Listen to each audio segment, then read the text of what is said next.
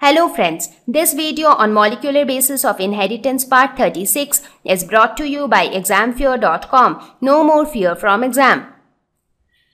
Now we will talk about one of the very important applications of DNA sequencing, and that is DNA fingerprinting. So let us see what it is. It is a technique to compare the DNA sequences of two individuals. Now let us suppose there are two, it has got very important uses. I'll tell you how. Let us suppose there is a crime or there is a theft which has happened in somebody's place. Now, you would have seen that what happens is when investigation happens, people tries to see that, okay, where are the fingerprints of the criminal. So looking at the fingerprints of the criminal, not the criminal, the fingerprints present on the various objects in the house. So finding out the fingerprints of that and then comparing it with all the individuals who can be a suspect, and then they can find out who was the real criminal.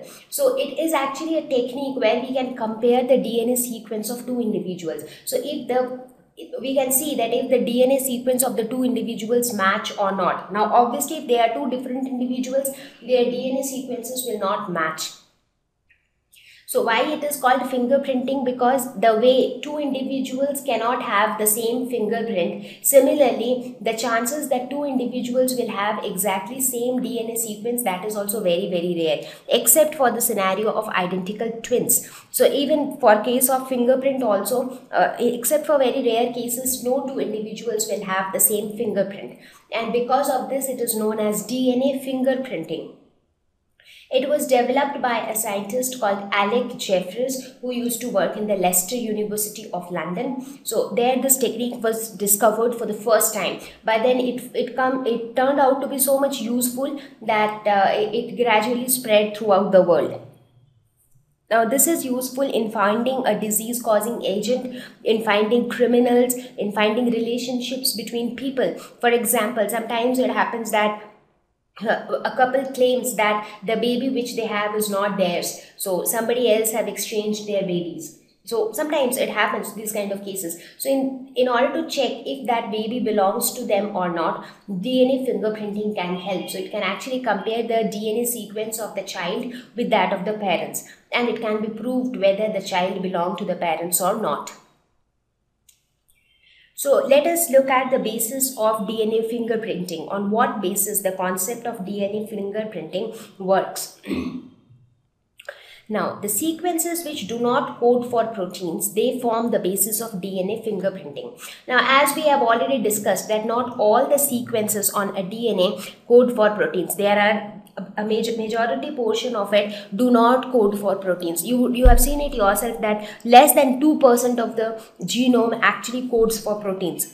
So these non-coding regions help in regulating the gene expression, as we saw previously, right? So these non-coding regions again forms the basis of DNA fingerprinting. Now, as we discussed that almost 99.9% of DNA is same in DNA sequences, is same in all the human beings. So the coding regions are always the same, but the non-coding regions have differences. So let us take an example. Let us suppose this is the DNA and this is the coding region of DNA. So this is the coding region of DNA and this is the non-coding region.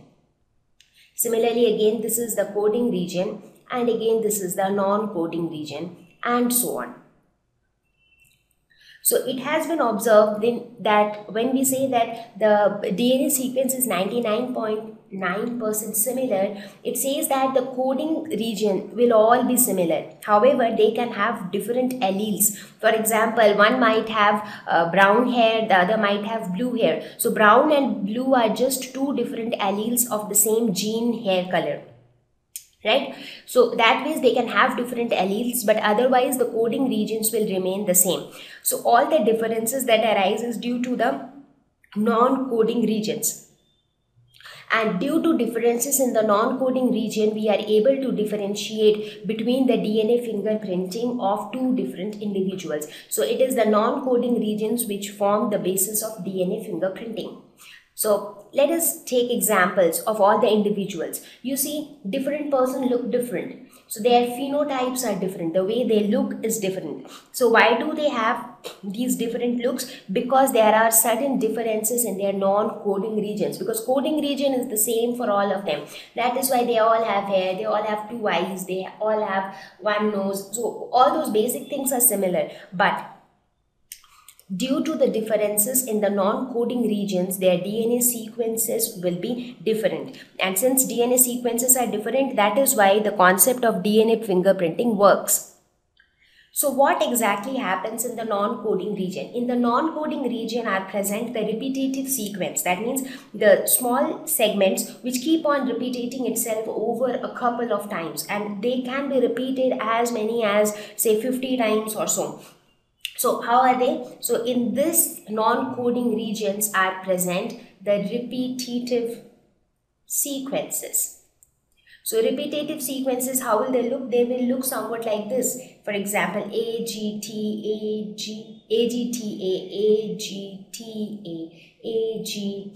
So basically what is happening? This sequence is getting repeated over and again. So in the non-coding region, you have these kind of repeats, and these are known as tandem repeats. So based on this tandem repeats, there is another term called VNTR, that is variable number tandem repeats. That means these kind of repeats, these kind of segments which get repeated for variable number of times. So all the mutations which take place, they occur in these non-coding regions. Now the way we have VNTR, similarly we also have STR. They are called short tandem repeats. So this is variable number tandem repeats, variable number tandem repeats, and this is short tandem repeats. Now how is short tandem repeats different than variable number repeats? So short tandem repeats, they are shorter than VNTR, and also they can survive better over time. So that is why STRs are used these days for doing DNA fingerprinting. So we will see how exactly it is used and how the process of DNA fingerprinting take place. So for now, you just understand that the differences which you see between the DNA sequences of individual is because of the non-coding regions, and what is present in the non-coding regions, it has repetitive sequences which is given a term called VNTR or STR. So due to this repetition, so it contains all these repetitive sequences, but these sequences, a change in these sequences can give rise to mutations, which can even later give rise to evolution. Now based on this, let us quickly see how the non-coding region differs in different individuals. So here I have taken an example of a son, his father, and a stranger.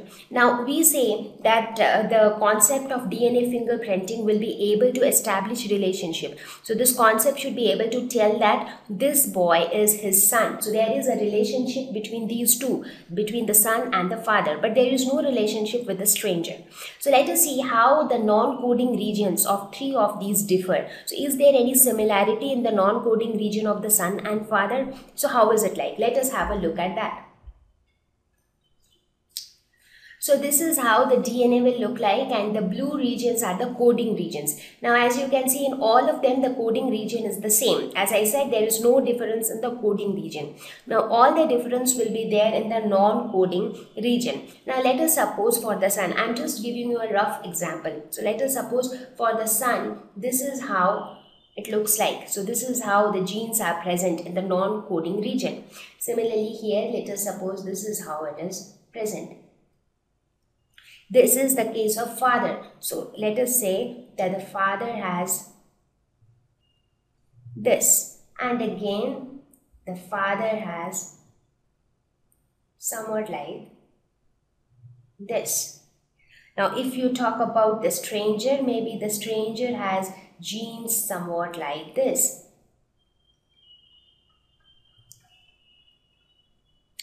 And again here, if you see, this is how he has the genes. So now if you see that the way the non-coding region is organized in case of the son and the father, they look quite similar when compared to that of the stranger. So if you look at the pattern of the arrangement in the non-coding region, you can guess whether the two individuals are related to each other. However, they will not have it identical. So even if you see the father and son duo, they have this part exactly identical, but then this part there are some differences. But when you compare any of them with the stranger, they are completely different. So there can be no relation as such. Now sometimes if you are distant relatives, maybe your second or third cousin, so in that case, you are not stranger completely, but at the same time, you are not very closely related also. So in such cases, you cannot determine it for sure that how closely you are related. But yes, at least for paternal or maternal relationship, which are like close relationships, you can definitely look at the DNA fingerprinting and you can establish the relationship between individuals. So this is how. So now you understand what forms the basis of DNA fingerprinting. So now when the process of DNA fingerprinting works, it will actually focus on this non-coding region, and it will actually try to see how exactly the genes are distributed in the non-coding region. And looking at that distribution, it can predict relationships, it can identify a criminal. So it does all its stuff based on that. Thank you. Please visit www.examfear.com to watch more videos, attempt free online test, get free study material, find tutors and mentors. Thank you once again.